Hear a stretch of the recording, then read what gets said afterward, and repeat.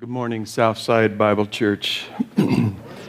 Special welcome to our first-time guests. We are grateful to have you with us. If any of you are joining us from the wedding yesterday, the Thomas and Stanton wedding, we welcome you as well to worship with us. What a beautiful wedding that was, to see all that God had done and worked in those two lives. It was just beautiful. And met a sweet lady this morning walking in who moved here from Florida, and she had a young son who Gideon was his big brother, and that said he just wouldn't have made it through that year without Gideon loving and nurturing him, and those kind of things just lift my heart again and again.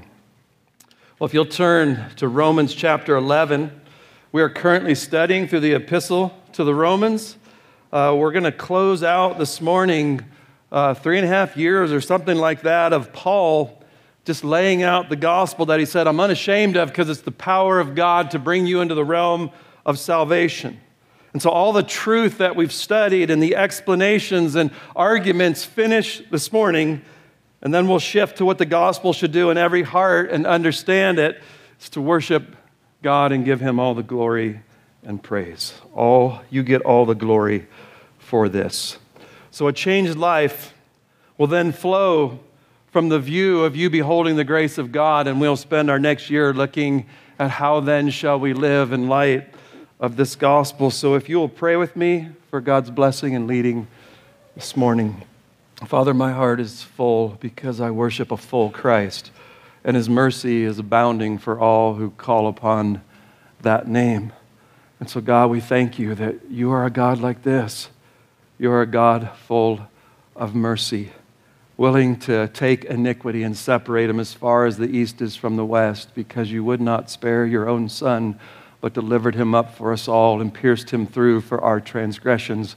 And so, God, we gather as the people of God to worship you for this truth.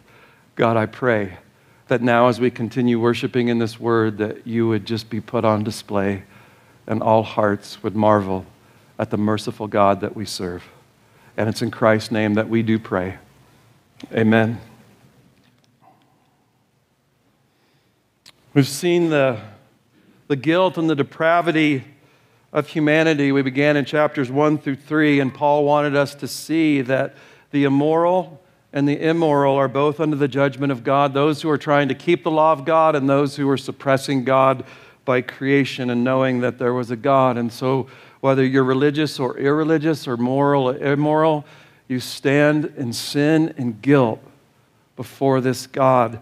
And Paul says you need to know the bad news before you'll ever understand the good news. And we've seen it, just the baptisms in the last couple of years. We've seen witches, we've seen drug addicts, sex addicts, and sweet little kids raised in the church who were immoral, and learned that they needed a Savior. And so it's just Romans in a beautiful nutshell, that God shows mercy to the greatest of sinners, to the cleanest of sinners. And so thank you, God, for this gospel. And we came to Romans 3:21 with two of my favorite words, but now. There's just no way to get right with God by cleaning up and being a good person. So God's done it. God has made a way to make us righteous before him, accepted and loved. And it's a salvation that comes by God alone, through grace alone. It's his doing. He sent his son into the world, and it's his work alone that can save. And he came and he went up on a cross and he bore the wrath of God, and he died and was buried and raised on the third day. And by his life of coming, the law must be fulfilled, righteousness. We must be perfectly righteous to be in the presence of God. And Jesus came and he gave that to us now as a gift. So in his son's work alone can we stand in the presence of God. And Paul labored to show you the way you get this gospel is not by working and cleaning up. It's by holding out an empty hand that looks only to Jesus Christ and receives this free gift, believing in what God has done in his son. And by that gospel, he brings us near. He joins us to Jesus Christ. And in Romans 5 now, instead of standing in wrath, you stand in the grace and the favor and the love of God, adopted as his children. And that is the springboard for holy lives. And we looked in Romans 6:14 that sin won't have dominion over you now, child of God. because you're not under the law any longer. You're now under grace. You stand in the favor of God and the connection with Jesus Christ and his power. Grace is a power, and it gives you a power now to fulfill the law, to love God and to love others. And so you were buried with Christ in baptism, joined to him. You died what you were in Adam. You've been raised a new creation to walk in newness of life. You're not under the law. You're under grace, and you've been adopted as sons and daughters, and you have the Holy Spirit of God put within you now to change you from one image of glory to the next and to bring you to heaven and perfect you. Glorification, you will be saved to sin no more, and you will behold Christ forever. And nothing can stop God in doing this in our lives. Not us, not the devil. No one can stop what God has begun, and he will bring you safe to glory. That should say amen.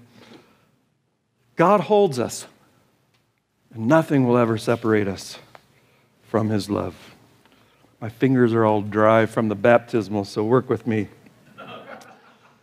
This message then will go to the ends of the earth. And Israel would not heed this message. They would not submit to their Savior for his kind of righteousness. They kept trying to do it under the law, so they rejected their Messiah and they killed him. And so the question we've been looking at in Romans 9 through 11 then, is Israel's relationship with God over? There's been a remnant throughout history. We saw in Romans 9 that God chose different ones to be saved. Not all Israel is Israel, he said, but there's a remnant that I pull out and I choose. And then we moved into chapter 11, and Paul says, what about ethnic Israel? They were hardened. They did not obtain God's favor down to this very day. 11:11, Romans says, I say then, they did not stumble as to fall, did they? May it never be, but by their transgression, salvation has come to the Gentiles, to the world, to make them jealous. And so they've been hardened until the fullness of all the Gentiles are brought into this gospel. And so the purposes of God are being revealed in this mystery in Romans. There's a hardening to Israel. He had a great purpose, to let his mercy overflow the banks to all the nations, to everyone sitting here this morning, to bring the elect Gentiles from the ends of the earth, from every tribe, tongue, and nation to Jesus Christ and believe. And so the Jewish rejection brought riches to the world, Paul said. How much more will their fulfillment be but life from the dead? And then Paul counters the pride of the Gentiles by this providence. He says, don't be arrogant toward the natural branches, the Jews. Quit being prideful and thinking there's something special in you. If you got rid of natural branches, it'll be a lot easier to cut off unnatural ones. Behold the kindness and the severity of God. If he did this to Israel and their pride and their unbelief, how much more against nature branches that were engrafted in? And we're told that God is able to graft in the natural branches at the end. He's able and he is willing. And so this mystery is God's dealing with the Jews and the Gentiles throughout redemptive history, and we will close up that mystery this morning. Paul, true to form, he'll take the statement that we looked at last week, and now all Israel will be saved. And now he's going to prove it three ways in the last verses. First, scripturally, he's going to show that this was promised in the Old Testament. Then he's going to show it theologically in verses 28 through 29 by a pledge that he made to the fathers.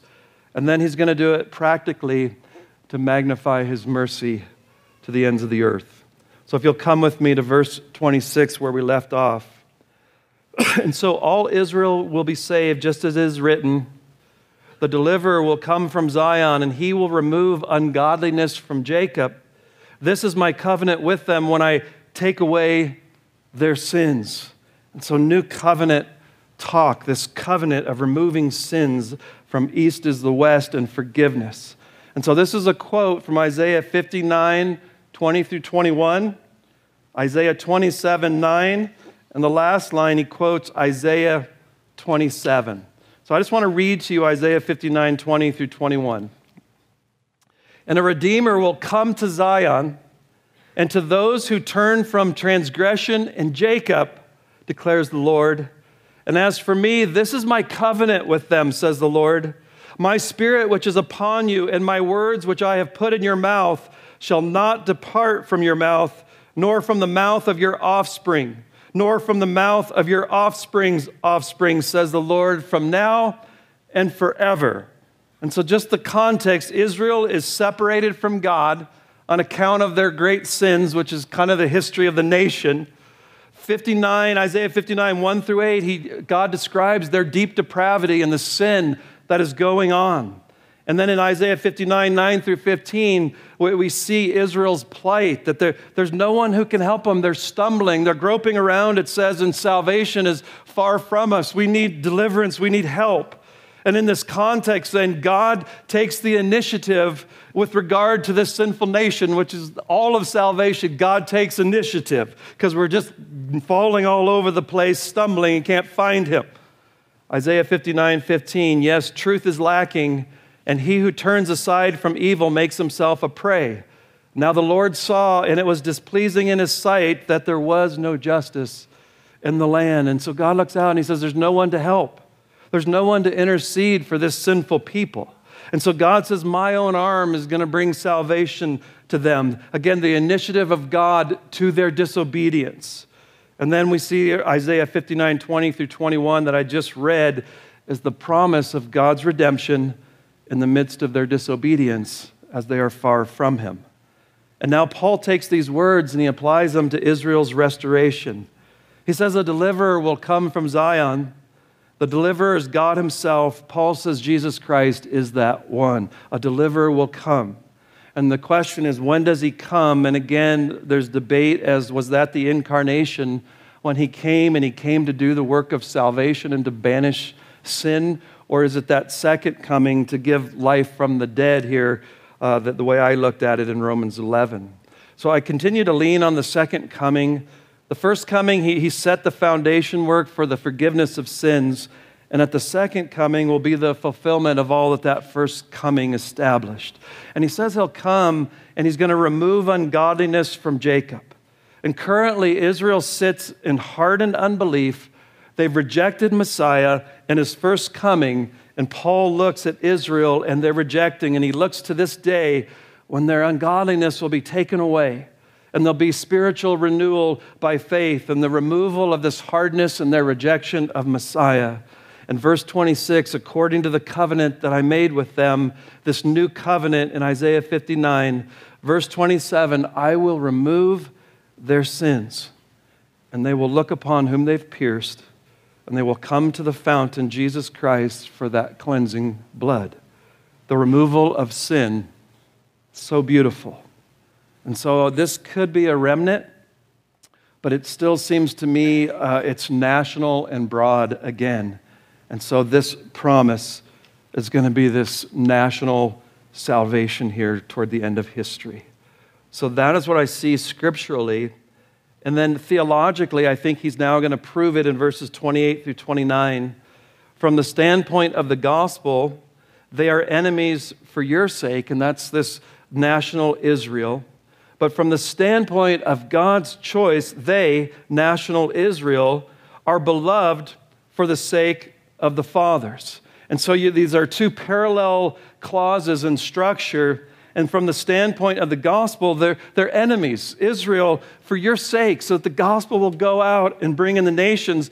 But now from the standpoint of God's choice, they're beloved for the sake of the fathers when God set his love on this nation. And so from the standpoint of God's choice, the Greek is the election, they're loved. And they're loved because of the fathers, Abraham, Isaac, and Jacob. And so they're rejectors and they're haters, but the purpose of God, he says they're choice and they're loved and they're serving my purpose, which we'll see at the end of the passage. So they're currently broken off for their unbelief. They're hostile to the gospel, but they're still loved because of the promises that God made to the fathers. And so this is a national election.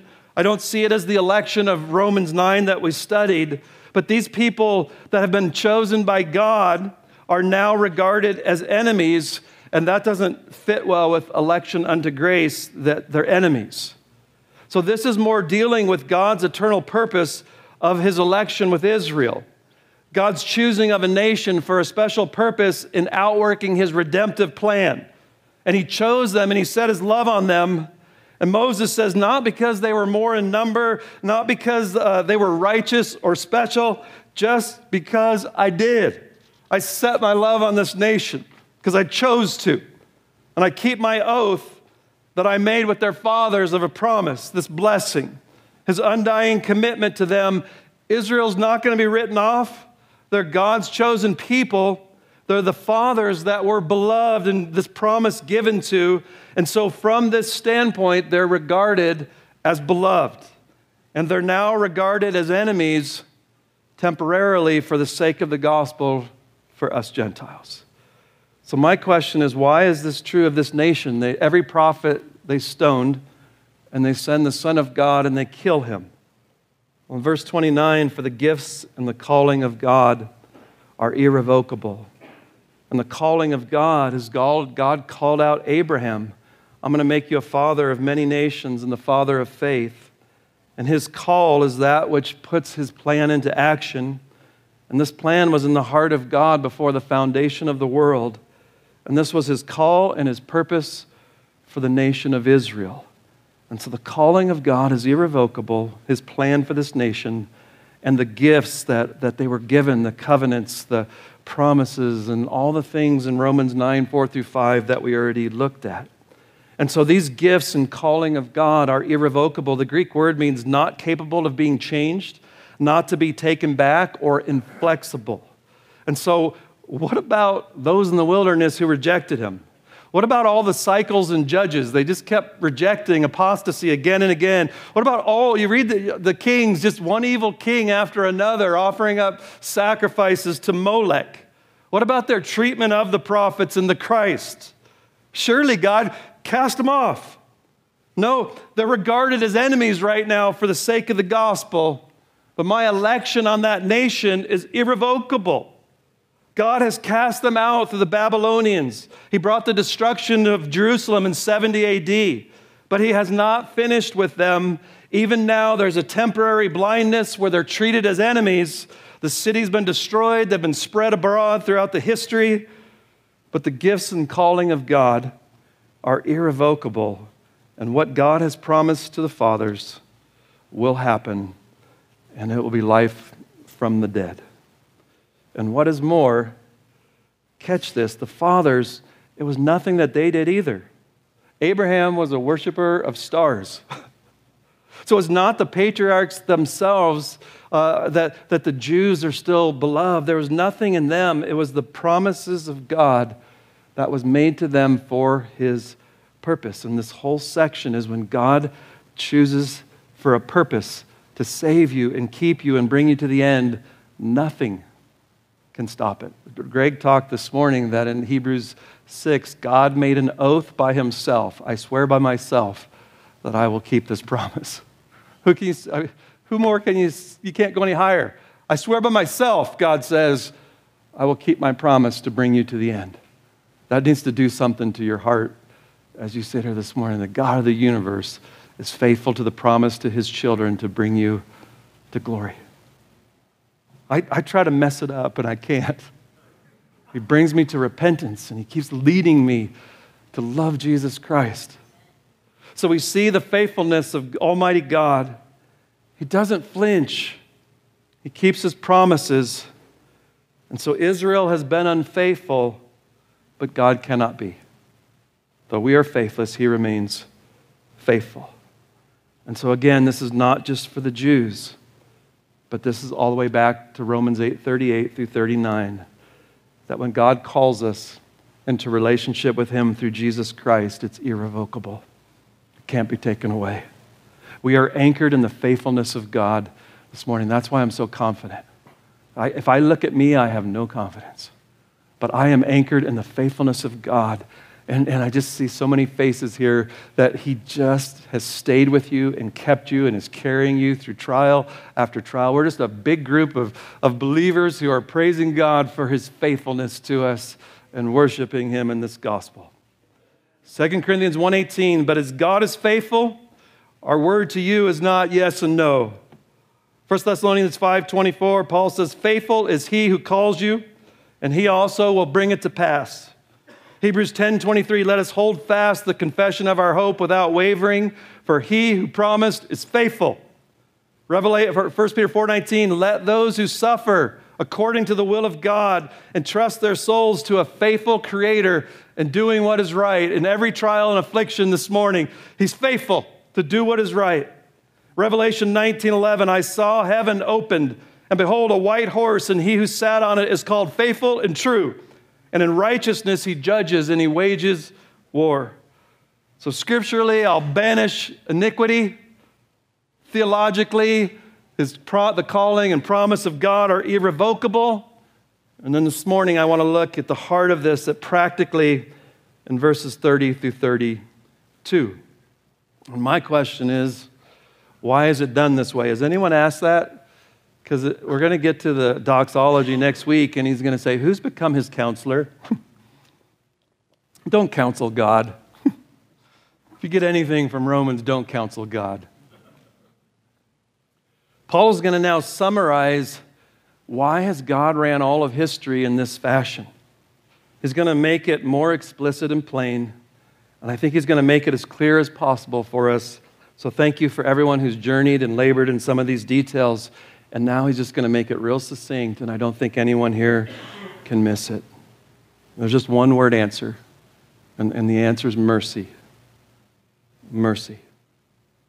Verse 30.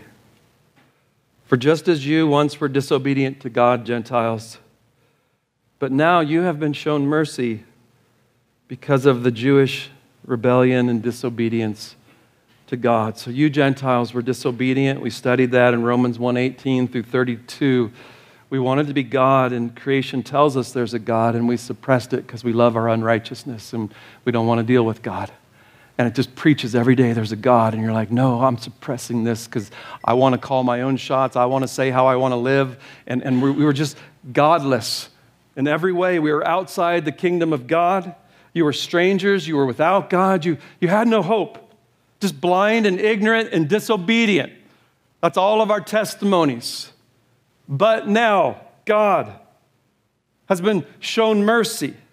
Salvation is the result of the mercy of God. There's nothing in man.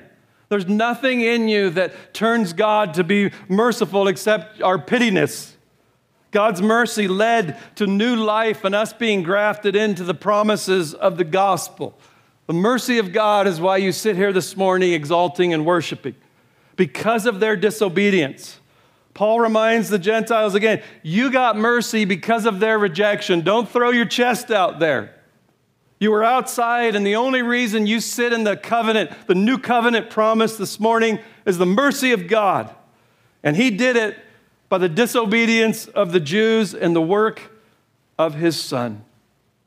Acts 13:45, when the Jews saw all the crowds hearing this gospel, they were filled with jealousy, and they began contradicting the things spoken by the Apostle Paul, and they were blaspheming.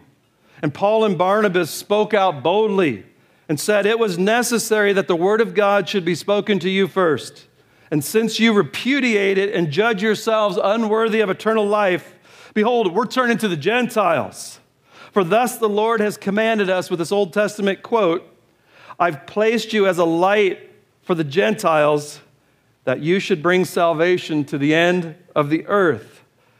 And when the Gentiles heard this, they began rejoicing and glorifying the word of the Lord. They didn't get prideful. And they said, as many as been appointed to eternal life believe this gospel. And the word of the Lord was being spread through the whole region. It's going to the Gentiles right now. Thank you, God, for this plan. And so in verse 31, and so these also, there's the parallelism now, these also is the Jewish nation, the bulk of them. This bulk have now been disobedient. They have been disobeying. They kill Messiah. They reject true righteousness. And he says, in order that, here's the purpose clause. Why? That they also may now be shown mercy. So before the coming of Christ, the Gentiles were the unbelievers, and they were outside, and they were dead and without God. And the Jews were God's people with the oracles and the workings of God and all the miracles. The Son of God came and it just all reversed. The end of the Old Testament, the Jewish nation is waiting for the coming of Messiah. And in the Gospels, we watch them reject him. Branches are torn out and they're put on the outside. And on the inside now, through the gospel of Jesus Christ, the Gentiles are crowding into the promises of God in Jesus Christ. And so it is today. And it's not the end of the story because it's a mystery he's telling us. All those centuries were Jews, Jews, Jews. Christ comes on and now it's Gentiles, Gentiles, Gentiles. And there's just one explanation for this in verse 32. For God has shut up all in disobedience so that he might show mercy to all. To shut up means to stop the mouth. I want to go back and read something in Romans 3 to you. Romans 3, listen to verse 19. Now we know that whatever the law says, it speaks to those who are under the law, so that every mouth may be closed, and all the world might become accountable to God. Because by the works of the law, no flesh will be justified in his sight, but through the law comes the knowledge of sin. And so it's to shut our mouths, that there's no boast in anything in us. We're sinners. We can't change our nature. We can't change anything. Silence. It means to shut up completely. Luke 5:6, it meant to shut up a fish in a net, to enclose them. And so God has shut up everybody. There's a purpose for his plan, and it's the whole nation, Jew and Gentile. It's just to shut our mouths before him with our boastings and our goodness and our righteousness. Just be silenced and guilty and defiled. And the Jews, Gentiles are shut up in unbelief because of the disobedience. And the Jews now are shut up in unbelief and disobedience. All of us are just locked up in prison. Romans 3:9 says both Jew and Gentile are under sin. And that Greek word is under the dominion of sin. We're all under the rule and the reign of sin. And we just need to be quiet before God. No boasting. No, I'm going to change. I'm going to transform. Just stop. The gospel is to shut your mouth. I have nothing to bring to you, God, but sin. And the most blessed hina clause maybe in the Bible, it's a purpose clause. Why would you do that, God? Why did you shut us all up in disobedience by the way you've worked throughout history? And he said that he might show mercy to all. Mercy is the only key that can open the prison door that we live in by sin. Wesley said, fast bound in sin in nature's night. My eye diffused a quickening ray. My dungeon flamed with light. My chains fell off, and I rose, went forth, and followed thee. All of us are shut up in a prison cell, and the mercy of God invaded our lives. And God did it this way to show us that salvation is always and only by the mercy and grace of God. Even election, everything we studied is to shut our mouths for any boasting. Silenced. You get the glory. There is nothing to commend ourselves to God. There is nothing to boast in. Those testimonies I loved. You could boast in your religion and God shut your mouths. Praise him. Salvation is entirely God's mercy. The Jews were made helpless. The Gentiles were made helpless. That all who will call upon the name of the Lord Jesus Christ will receive mercy. He's abounding in riches and mercy to all who will call upon his name. God has deliberately emphasized the hopelessness and the helplessness of both Jew and Gentile, so that you would get the only way in is the mercy of God in Jesus Christ. There is only one thing that can bring a Jew or Gentile to heaven, and it's just pure mercy. In Matthew 11:25, Jesus said, I praise thee, O Father, Lord of heaven and earth, that thou didst hide these things from the wise and the intelligent, and did reveal them to babes. Yes, Father, for thus it was well-pleasing in thy sight. All things have been handed over to me by my Father, says Jesus, and no one knows the Son except the Father, nor does anyone know the Father except the Son, and anyone to whom the Son wishes to reveal him. It's a sheer mercy if you see the glory and the beauty of Jesus Christ in your shut-up state to look upon him as your Savior. That is a miracle. And I don't see it a lot in our world. Paul said, where's the wise man? Where's the scribe? Where's the debater of this age? Has God not made foolish the wisdom of the world? For since in the wisdom of God, the world through its wisdom did not come to know God, God was well pleased through the foolishness of the message preached to save those who believe. For Jews ask for signs and Greeks seek for wisdom, but we preach Christ crucified, and to Jews it's a stumbling block, and to Gentiles it's foolishness. But to those who are the called, both Jews and Greeks, Christ, the power of God and the wisdom of God for salvation. Any soul that will ever be saved is by the mercy of God, and that's what unifies us. God has an incredible plan to have Jews and Gentiles hardened in sin and unbelief and no ability to change and have a but now. And at the fullness of the time, he sent his Son into this world to do everything necessary for your salvation. It's an unbelievable plan, and it's all of God. So that we'll all come to glory forever by free grace and free mercy. Every tribe, tongue, and nation will fall at the feet of Christ and say, salvation belongs to our God. By mercy alone, I stand. That's going to be your eternal song, and it begins at salvation. Have you entered into that song? Mercy alone.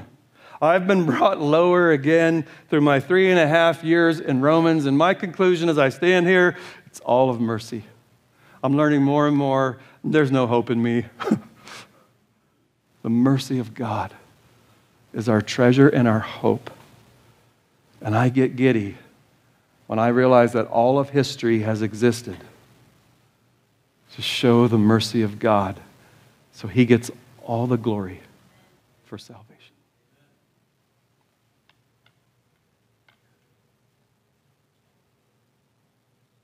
Thousands of years unfolding mercy.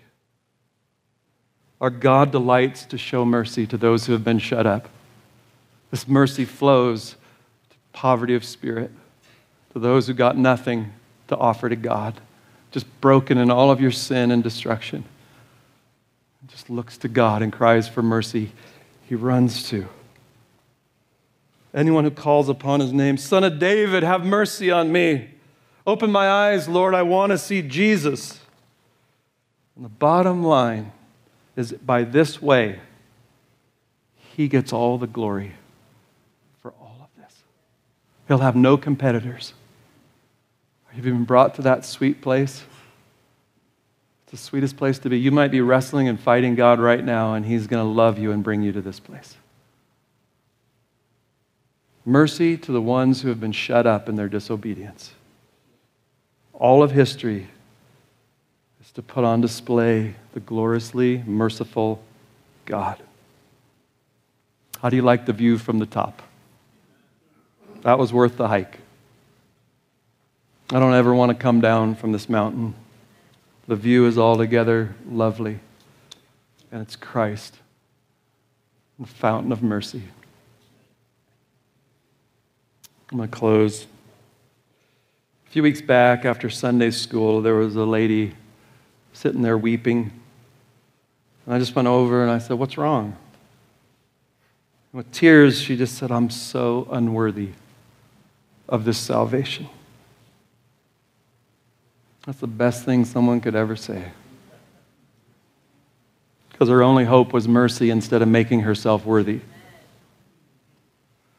If God's design is to show mercy to those who have no claim of their own, how can you this morning stay away from God because you're undeserving? The whole plan is for that. Undeserving sinners looking to Christ alone.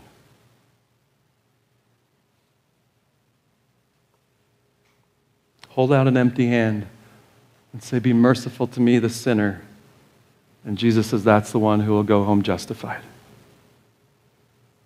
This is the only explanation for history. There are all these philosophies and all that are out there, but the conclusion of any good philosopher, there's no great person, there's no reason for anything, things just happen, there's no plan, there's no direction, it's hopeless. And what we've seen in Romans is everything is under the hand of God with perfect purpose and detail. He rules over all. He has a glorious plan. That's what's going to happen. Don't miss the forest for the trees. Mercy. Every single part is just a member of the whole. Everything that happens perfectly according to his timetable. And in the fullness of the time, he sent forth his Son. So just a couple thoughts, pastoral thoughts. Things are not always what they appear on the surface. It looks like the Jewish race just done. Never could be saved. They crucified their Savior. Yet it was all in God's perfect plan to show mercy to Jew and Gentile. And if you think your circumstances are that God is against you, and I know there's times where it sure feels that way when it's wave after wave after wave. What appears to be thoroughly bad may be used of God in this great purpose of giving mercy to you and causing you to treasure mercy more and more. That is the love of God. Things that seem the most antagonistic to God's purposes are not. I still think of 9/11, and my heart to anyone who lost a loved one in that, I care what happened. And so no disrespect for any loss of life.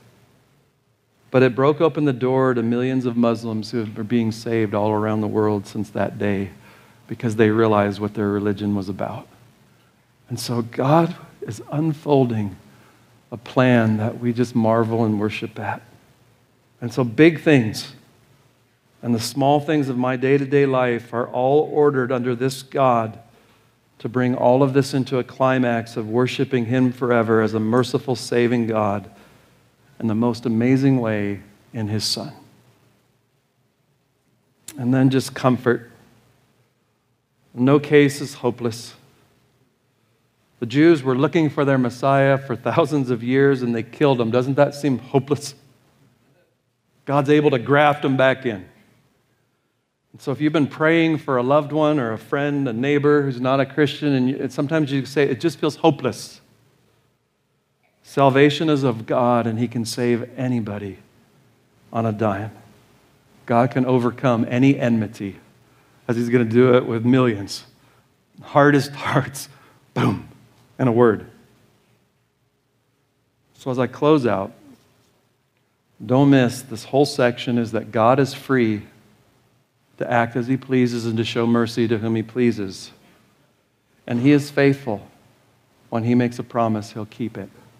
And so nothing can separate you from the love of God in Christ Jesus. What about Israel? I got a great answer.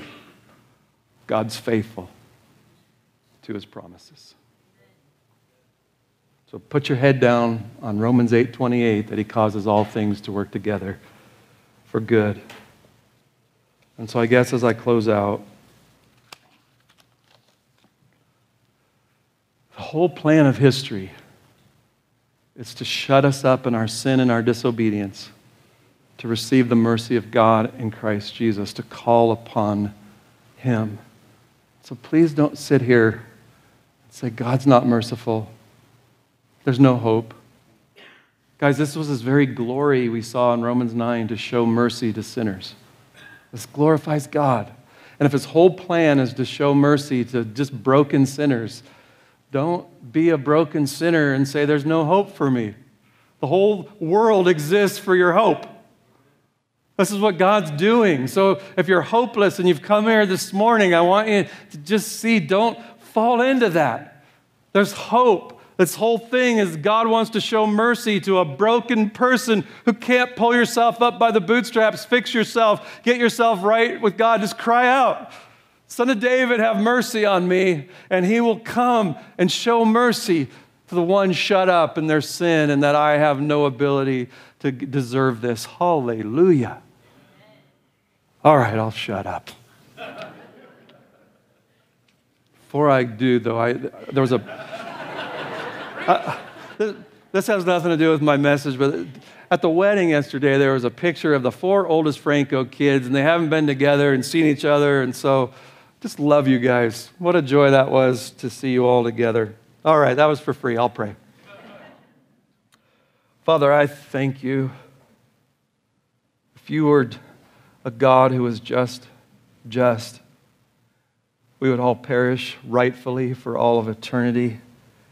But your plan was so big. It was to be a just God who would be just to his own Son and pour out the sword of wrath, justice upon him for 3 hours on a cross and the wrath that we deserved, so that you could show mercy and not violate your character, your justice, your essence.